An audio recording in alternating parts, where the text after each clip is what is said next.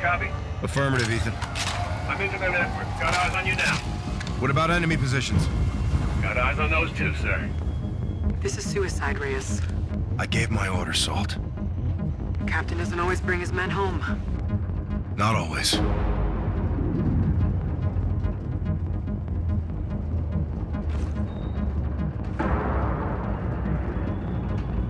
This is your stop, sir. Looks to be clear. Check. Junction room. Should be full of stock you can swipe. Last haul, huh? Regrettably, sir.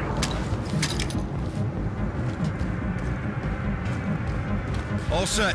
Where to? Hallway to the floor. Guns close. Copy.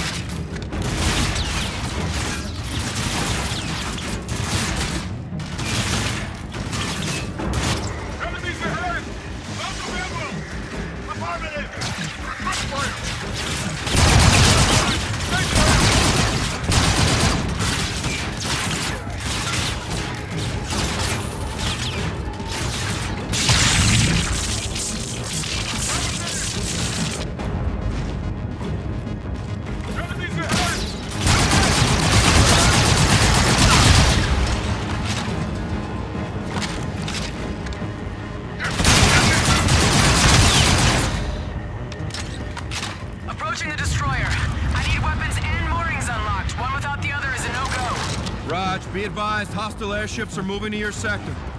Copy. Eyes on. Out. Captain, you got company on the exit.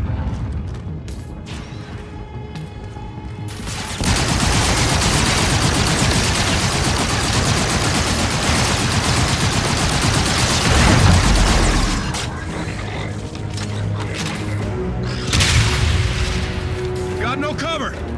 I'll take care of it.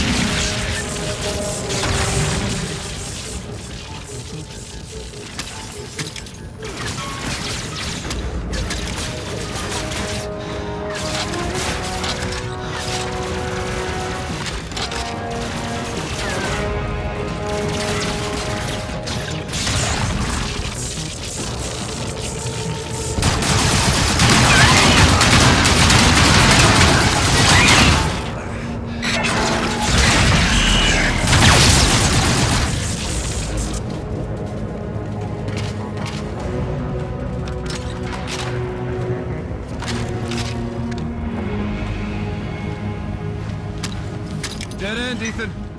Use the access shaft, upper left. Copy that. Peter, we're dug in with the Marines, taking fire! So we're getting stitched up over here, no time to Copy. waste! Moving as fast as I can. Hold them off.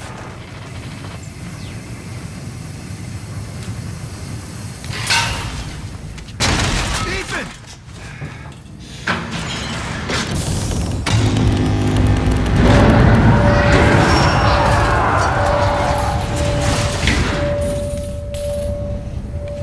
Thanks, partner. In spite of the situation, I'm enjoying myself, sir. Me too.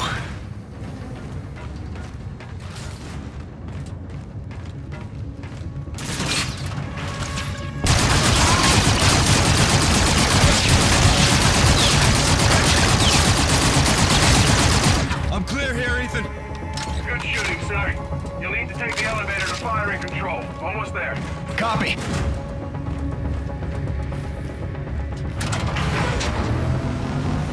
You should be going by their munitions depot, sir. Affirmative. Quite an arsenal. Lieutenant, enemy boarding! Reyes, we're taking casualties here! Running out of time!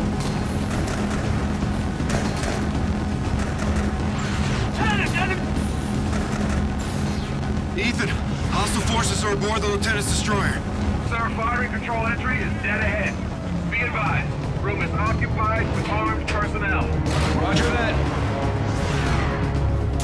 Attacking from the left! Yes, sir!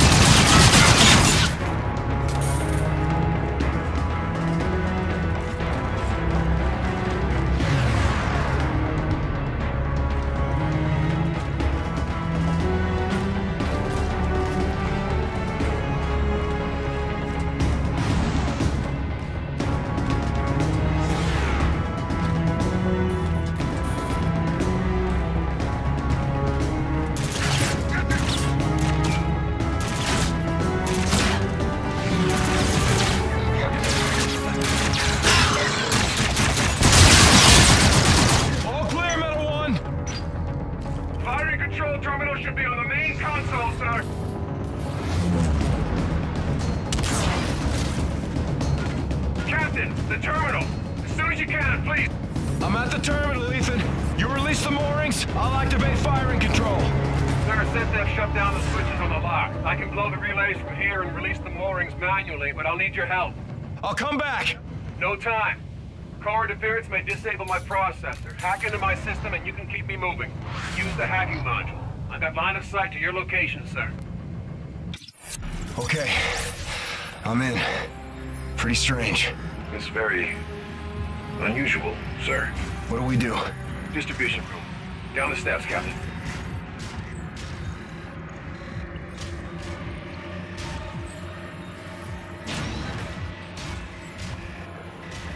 We'll pull the fuses, overload the circuits, melt the relays on the ship locks.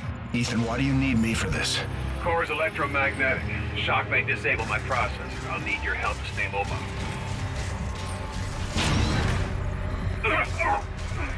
Get me inside the distribution room and we can overload it in time.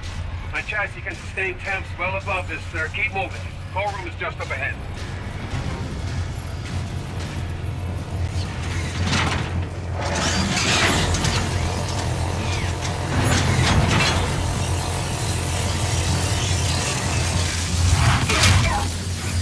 What do we do? Inductive coil visible inlet. Pull the capacitor to destabilize the reactor.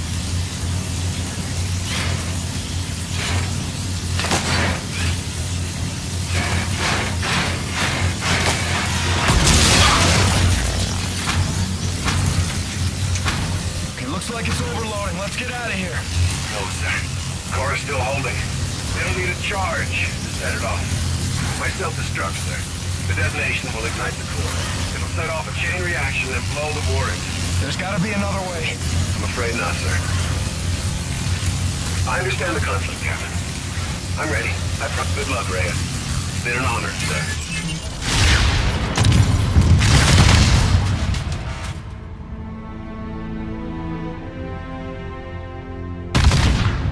Honor was all mine.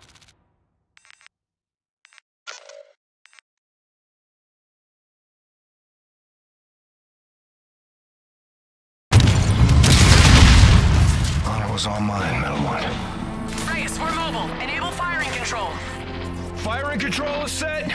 You have the con. Copy firing control. Target is marked.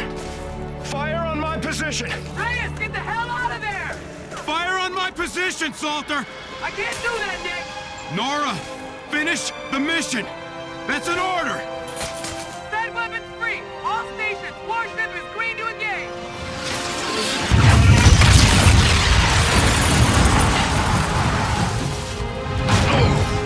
Guns! Swivel mount Mark 1! Open fire! Open fire! Incoming missile bearing 242! On countermeasure! Hold target! Hold target! Concentrate fire! Concentrate fire!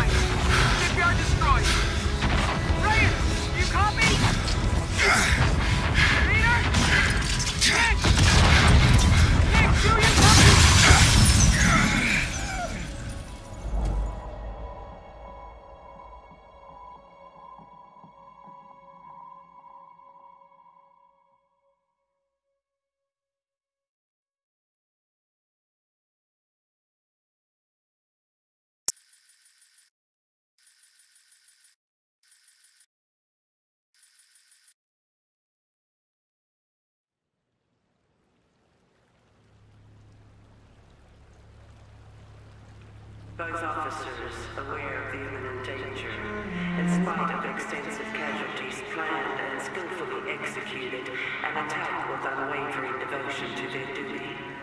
Commander Reyes and Lieutenant Salter gallantly offered their own lives and those of their crew, mobilizing at close range against superior firepower.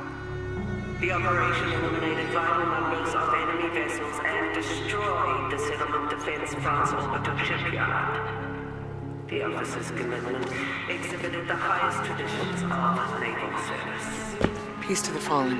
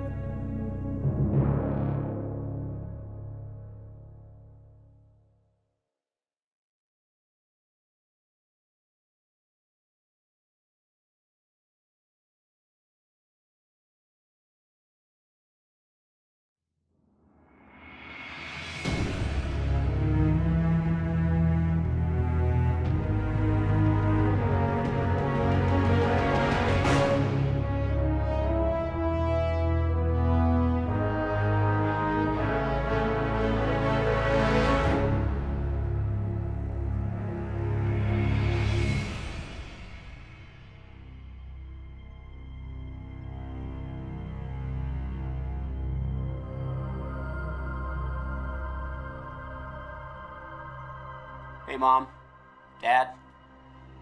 When I joined the Marines, I told you that I'm ready to give my life for fighting for a good cause. If I don't come home for any reason, then that's what happened.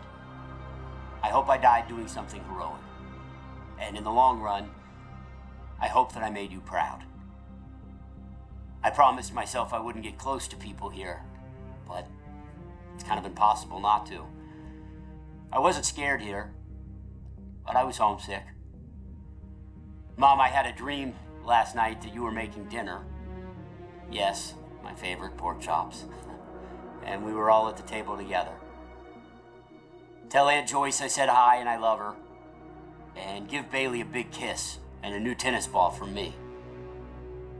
Everyone here has a mother and father, but you and Dad only have one son.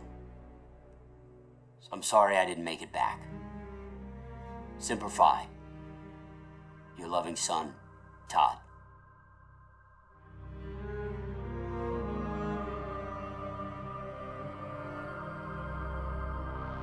Marta, the Navy has made my life a long-distance love affair. The things I love are all far away. My home, my animals, you. I am doing important work. I'm ready for anything, even this. The military did not take my life. I volunteered it. I know this isn't easy. Please don't cry for me or us. Cry for a world that couldn't make peace. I think of you and my heart races. I smile, I laugh out loud, and people tell me I always seem so happy. I am. I have you. Yours forever, UTD.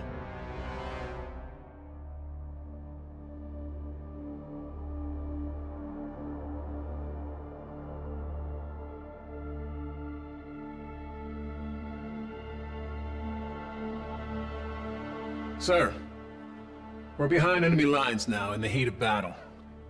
Time is short. You've given an order from which there is likely no return. You did what had to be done. All in. I'm proud of you. You're a born leader, sir. Today was one of the worst days in history, and forgive me for saying it, but it was the greatest day of my life. I did everything I was trained for and more. Together, we fought the good fight. Over Titan, you said we were brothers. I always wanted to know what a family really is. Now I do. Admiral Raines told me that a soldier is only as good as his last mission. If this is ours, then I can say, with certainty, we were damn good, sir. Better to burn out than it is to rust. Metal 1, out.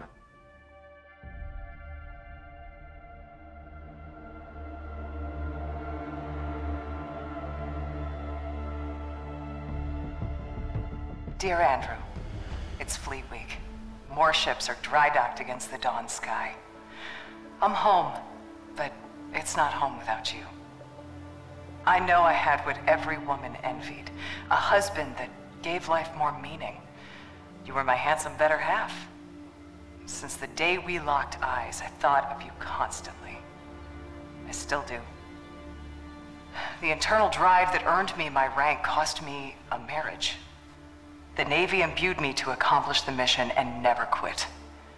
To that end, I'll never stop loving you, no matter where or when I go. Thank you. Being together was a gift. With love always, Laura.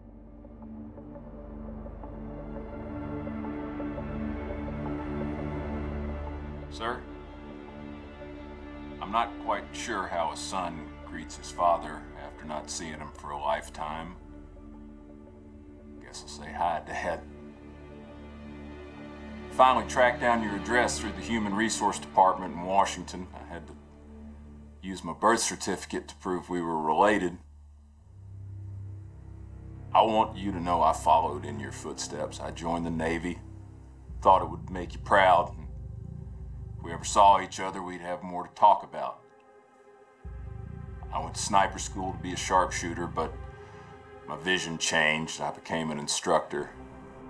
I'm currently deployed aboard the UNSA carrier Retribution. My mom Sandy passed away this year. I went back to the old house just before shipping out and found a box with your Silver Star for Valor. My mom kept it all this time. I wish I'd known you still lived in Tennessee. I would have dropped by. Could have had a beer and caught up. I forgive you for leaving. I hope you're not mad at me for writing. Thanks for helping bring me into this world. I did my best to be a good man. Maynard Griffin.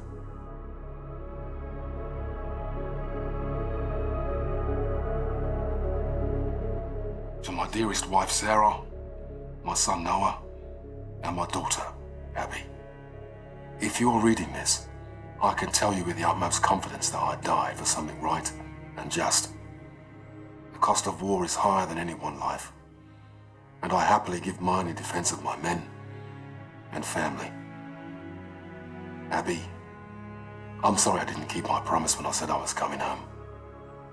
My hopes for your future gave me the strength to protect everything we hold dear. You will always be Daddy's little girl. Noah, be an honest man. Keep your word. Only use violence as a last resort. You're the man of the house now. Sarah, please keep our baby safe. And find it in your heart to forgive me for leaving you alone. If my last breath is not in the battlefield, then surely it will be in your arms. Keep me in your hearts. Always.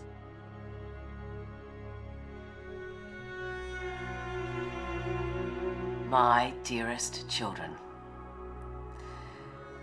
Well, as this letter will only be used in the event of my death, it may seem somewhat sorrowful, but I don't want you to see it that way, okay?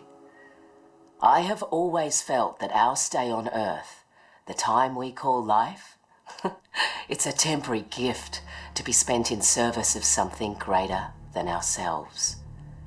Death comes to us all. It is not to be feared. I loved my job, but I hated war. But the secret mission I undertook every single day was to protect the two of you from anyone or anything that threatened your health and well-being. So promise me you will take care of one another, and please live your lives to the fullest, with all the love in my heart. Mum.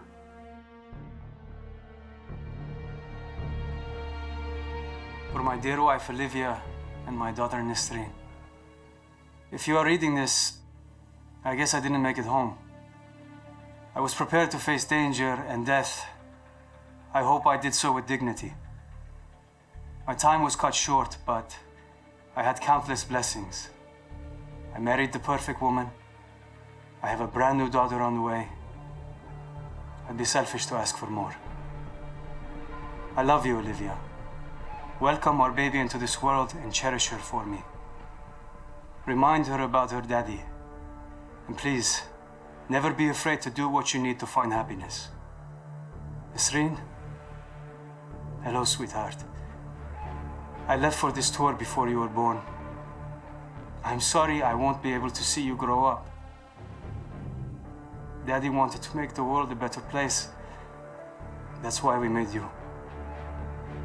Keep me in your prayers and try to do one good deed every day.